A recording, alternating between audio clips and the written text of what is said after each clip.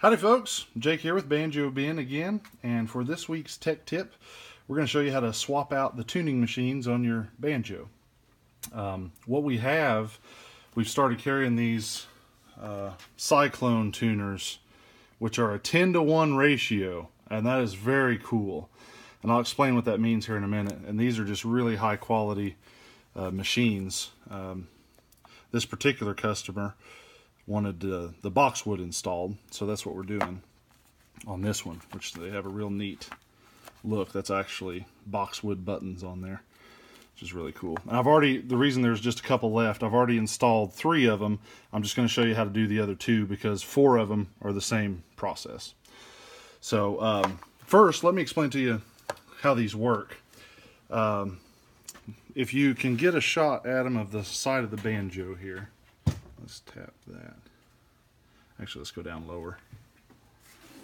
Sorry, folks. I'm trying to get the light where you can see. Any better, maybe? Okay, so on a standard tuner, if you watch as I turn it, watch how the post moves. The post almost turns, pretty much it does turn as much as the button turns. Now if we go over to these, you'll see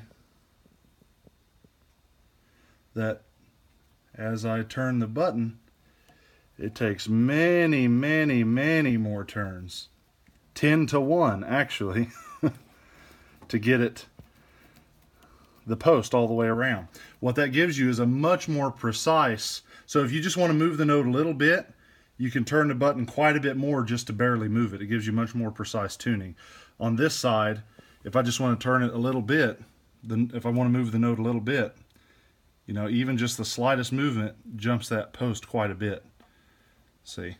So they're just a more accurate machine. Plus, in comparing this to the factory tuners on this old Gibson, these are about 300 million times smoother. They're just basically perfection. They don't have any of the grit or anything that these have. So let's talk about how to install them. It's a fairly simple process if you have a standard Gibson style banjo, something that's already got planetary pegs. And what I mean by planetary pegs, they're the inline with the, you know, the gearboxes in line with the button and the post. There are older friction style tuners that wouldn't qualify as planetary. And then there are what you call guitar style tuners, which, you know, have the post and the cog and worm gear with the button that comes off to the side to turn. If you have either the friction or the guitar style tuners, it could, not always, but it could require a little additional work to make the tuner hole size in the peg head the correct size. The hole should be a 3/8 inch. So if you're wondering about it and you just want to know if your banjo will accept them, if it's got the planetary pegs already, like these, good chance it'll work. Almost positive that it would. But if you want to be 100% sure, just take off one of your existing tuners, measure the hole on the inside, and if it has a 3/8 inch hole, you should be in good shape. And I'll measure that again to be sure. I'm kind of doing that from memory. But anyway, all you're going to need to do this part of it, you're just going to need a wrench that will fit this nut. And I believe that's also a 3/8. Is that right? 10 millimeter.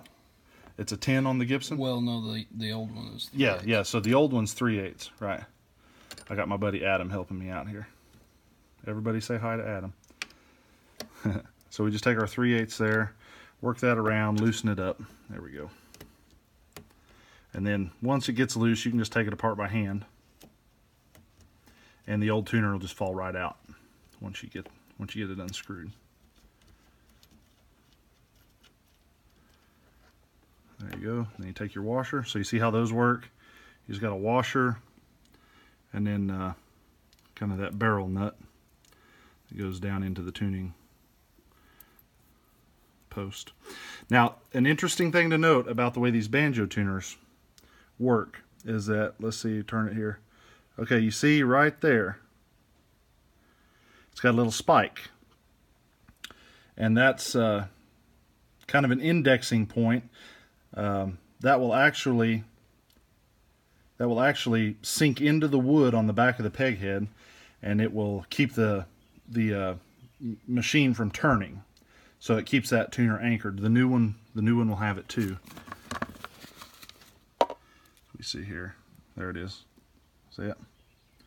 So if your banjo has that already, you want to make sure that well, you don't have to. It's just a little better to do it this way. We want to make sure that this will basically sink back into the same hole of the old one.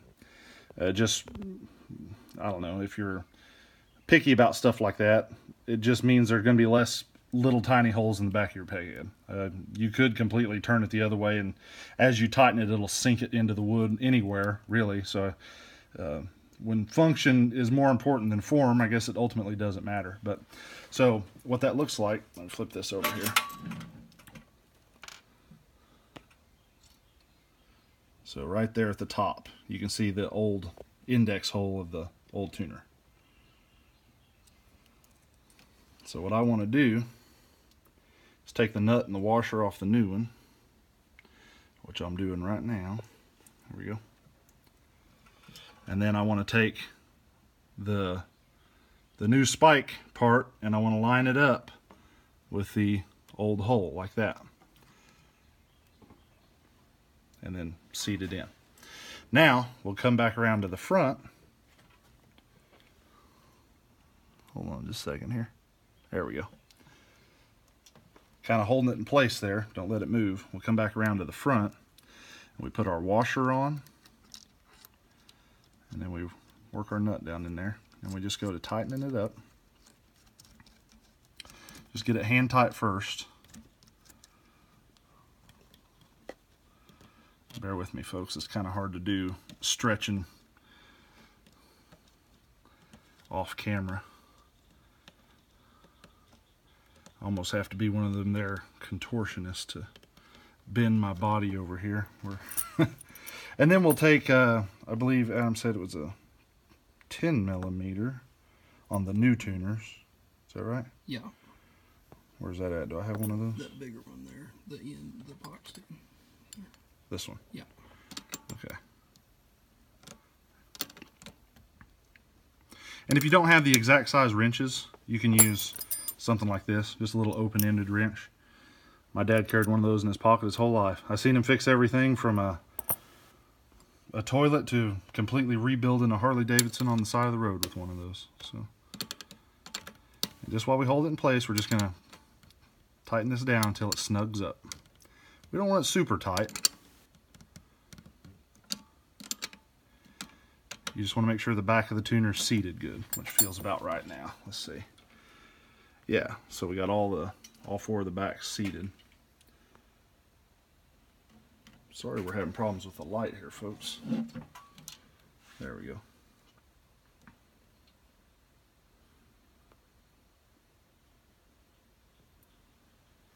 Okay. There we go. So that's all there is to that. It's as easy as unbolting one, bolting the new one in most of the time. Like I said, if you have, and I forgot to measure, didn't I? If you have one that's a smaller diameter hole, and these won't fit, like I said, I think 3/8 is a standard hole through the headstock. If it's smaller than that, you just simply need to drill that out a little bigger. So let's move on now to the 5th string peg.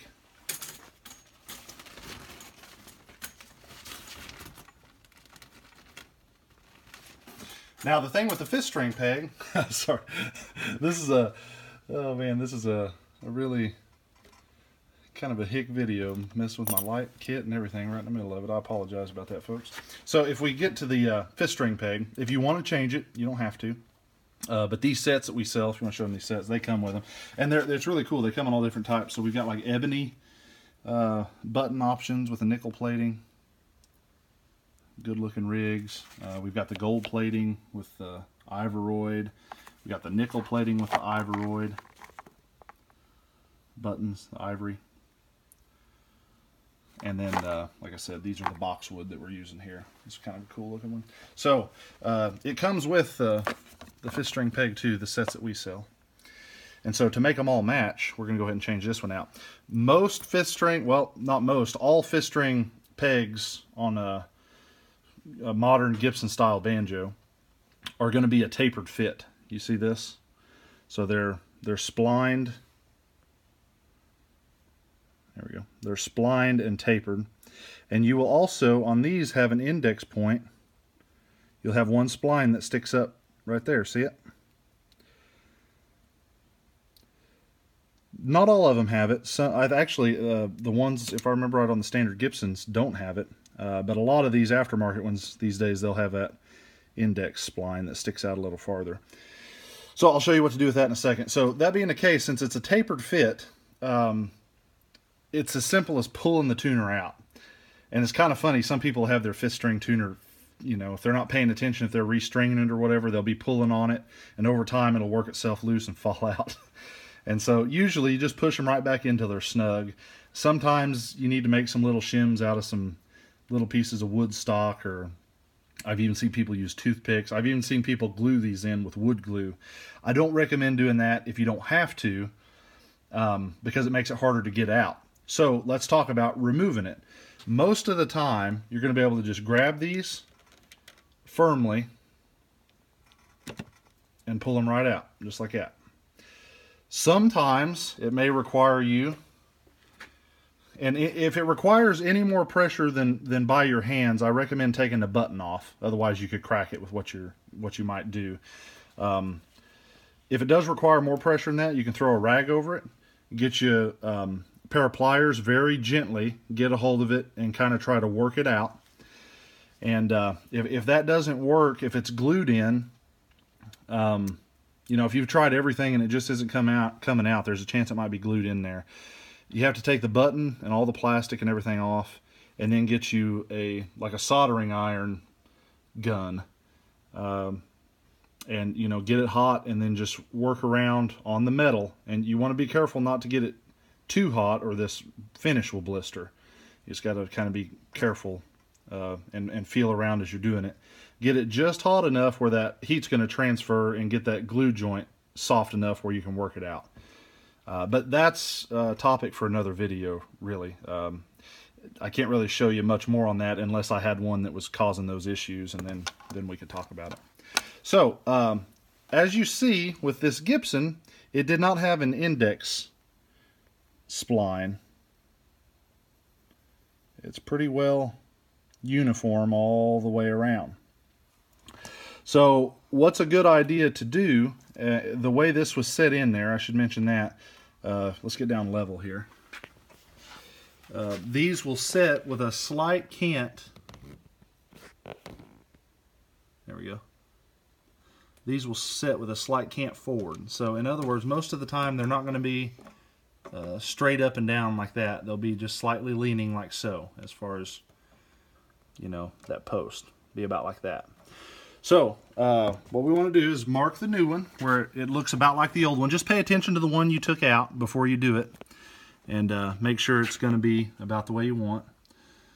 So that's about the same cant angle that we had. And this isn't, I mean, you can't really mess this up. You can go pretty far with it, or you can almost go straight up and down if you really wanted to, and it would still function okay. This is just kind of what's considered standard. So once we got that marked, and I'm going to push in on it gently, like so, and see where that index has made its little mark there. You can see where that index spine has poked into the wood a little. Then I'm going to take a flat file, a sharp little flat file, and right there where that was, I'm just going to work a little material very carefully, cutting a little channel into that way this index has someplace to go, like so. There we go. All right, good. And then we just push it in, and it's as good as done at that point. Push it in until it's tight.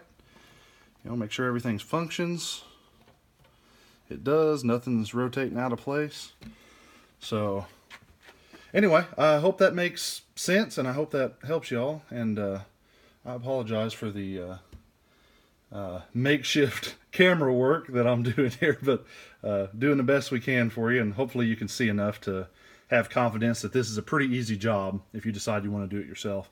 And definitely check out these Cyclone style tuners, the 10-to-1s.